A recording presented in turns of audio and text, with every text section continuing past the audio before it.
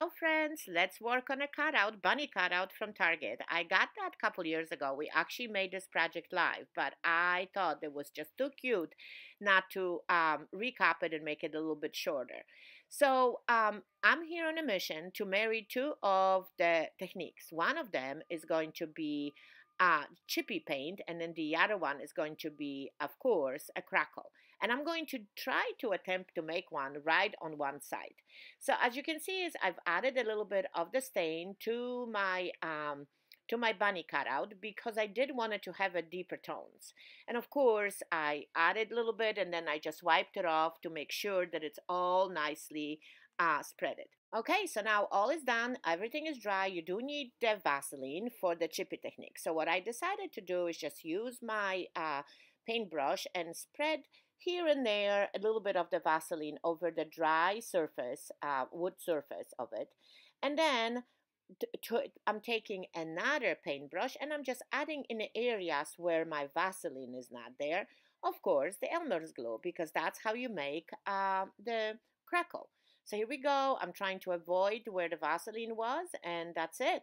Now, all what I need to do is just take the chalk paint and then nicely apply. And I've noticed that the way that I apply this, I try to apply in one direction, and I try when I do so not to mix my glue, not to mix my Vaseline.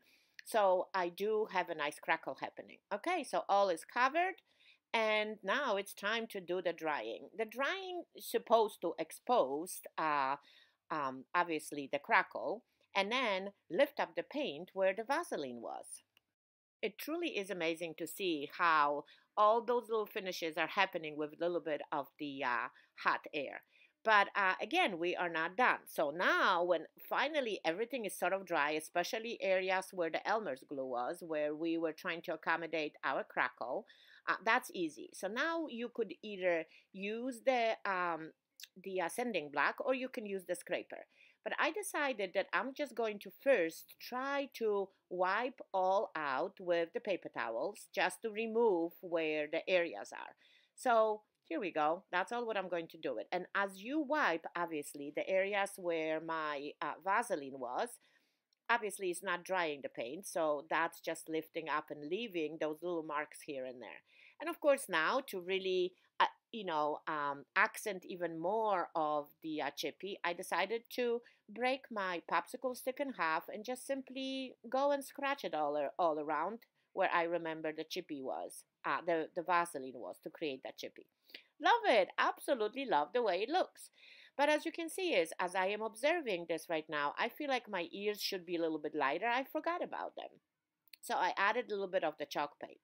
So the deal here was to install the napkin right on my bunny ears, decoupage the napkin. So I just took a paintbrush, made it all wet, outlined it, thank goodness it's all different colors, and then just simply rip it off.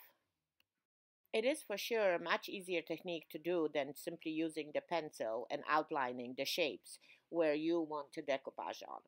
So that at least works for me. So now those steps are super easy, and I think that side of the bunny is done. But of course, as with everything, you add a little bit of the Mod Podge and then just very small amounts so there is not much of the wrinkles. And then you just simply decoupage your napkin right on it.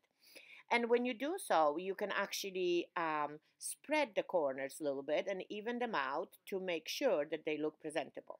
But in this case, because it is my bunny has that vintage look, I actually did not mind if some napkins was just a little bit on the edges. So of course, as with everything, I have to add some gold all on the edges to accent a little bit more. And now it's the fun time. Now it's time to sort of embellish them. So we decided that we're going to complement the napkins and we're just going to add some sari silk bow with a little bit of the flowers. As with everything, I do have too many choices of the flowers laying around, so it was hard, but we finally made it happen.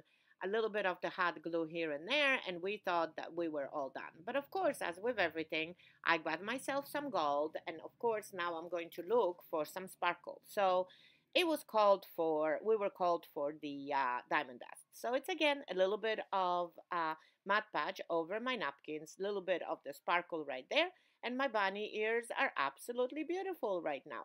Okay, let's work on the other side. So the other side, we decided to just decoupage the ears because I did have that napkin that has absolutely awesome edges. So we decided to decoupage that napkin right on it and then just do the crackle all around. And it's again, the way you do the crackle vermouth glue is exactly the same way you do it on the other side. You add a nice amount of glue, then you are just going to use the paint on it, and then of course check this crackle. Oh my gee, how gorgeous the crackle is. So then, of course, here we go. We're back to the decoupaging of the ears only. Notice how beautiful is that napkin. So I decided to cut the pieces and sort of align them the same way on both ears, use the shading of it, and leave it at that. Just leave it super simple. As with everything, I did not really measure. All what I did is just outline. Thank goodness I see it right there. The shades of the shape of the ears through the napkin. So I just simply wetted it, ripped it out.